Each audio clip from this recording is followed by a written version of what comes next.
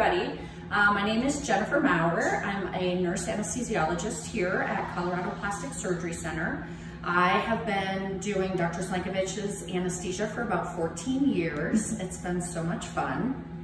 I wanted to let you know a little bit about myself. I am, again, a nurse anesthesiologist. I have trained at the Cleveland Clinic and Case Western Reserve many years ago. I do a wide range of anesthetics here, and depending on the type of surgery that you're gonna have, depends on the type of anesthetic that we can cater towards. I'll explain more about that in detail in just a few minutes. I am on the board of directors here at the surgery center and also am the medical director over on the operating side. Most people are super concerned about their anesthetics. That is the part that makes them most nervous when it comes to having surgery. So we really try to do our best to put you at ease in regards to, how we're going to take care of you and what to expect from the night we call you before to explain everything in regards to the anesthetic, a lot about your health history, medications that you might take, and then up to the next day when we get to see you in the pre-op area. So in the pre-op area, when we see you in the morning, you'll be able to ask us any other questions that morning, and we'll explain a little bit more in detail kind of what to expect.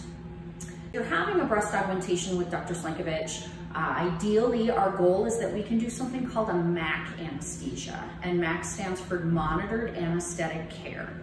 And what's great about this type of an anesthetic is that we don't have to control your airway.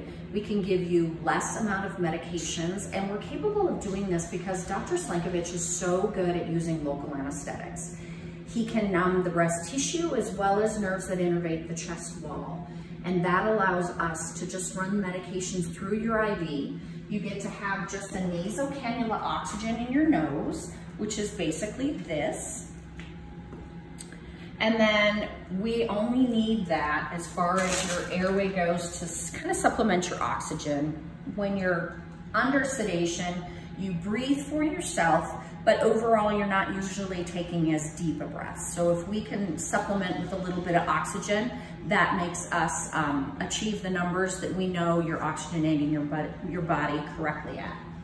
You're gonna have standard monitors. We're gonna do EKG.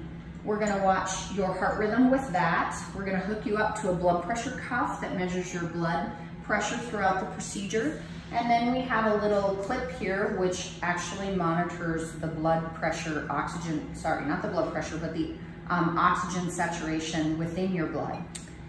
If you're having any other type of procedures with Dr. Slankovich, usually you're going to have a general anesthetic. And a general anesthetic really means that we're going to control your airway by two means. We're either gonna put a little device in the back of your throat, which is usually, these are what we like to use. They're just a little flexible device that we sit in the back of your throat after we have you off to sleep. And it just secures your airway a little bit so we can allow our breathing machine to assist your breathing if we would like any additional breathing support. The second type of general anesthetic airway that we use is something called an endotracheal tube. And these go in with a device that we can go and look into the back of your throat after you're asleep. Everybody is asleep after we use these devices, I promise you. There's pros and cons to everyone, and we tailor our anesthetics specifically to you and the type of procedure that you're having done.